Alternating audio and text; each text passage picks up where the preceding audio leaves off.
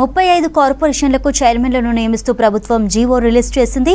లోక్సభ ఎన్నికల ముందు కోడ్ కారణంగా నిలిపివేసిన జీవోను ఇవాళ రిలీజ్ చేశారు.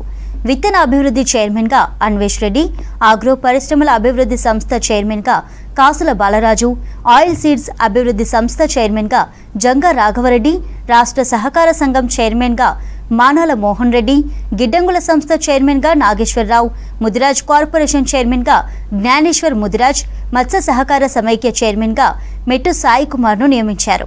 2 ఏళ్ల పాటు వీరు ఈ పదవుల్లో కొనసాగనున్నారు.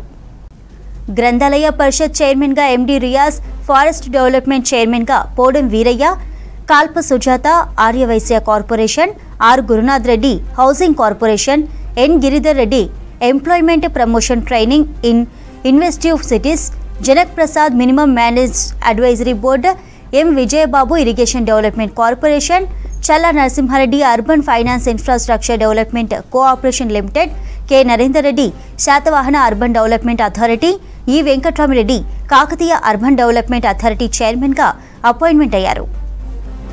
అభివృద్ధి సంస్థ చైర్మన్గా రామ్రెడ్డి మల్రెడ్డి, మైనార్టీస్ జబ్బార్ నాయుడు సత్యనారాయణ, హస్తకళల అభివృద్ధి corporation limited, Anil Eravath mineral development corporation, Nirmala జగ్గారెడ్డికి పారిశ్రామిక మౌలిక సదుపాయాల corporation, ఐతా ప్రక్షారెడ్డి trade promotion, Manne Satish Kumar సాంకేతిక సేవల అభివృద్ధి కార్పొరేషన్ చైర్మన్గా నియమితులయ్యారు.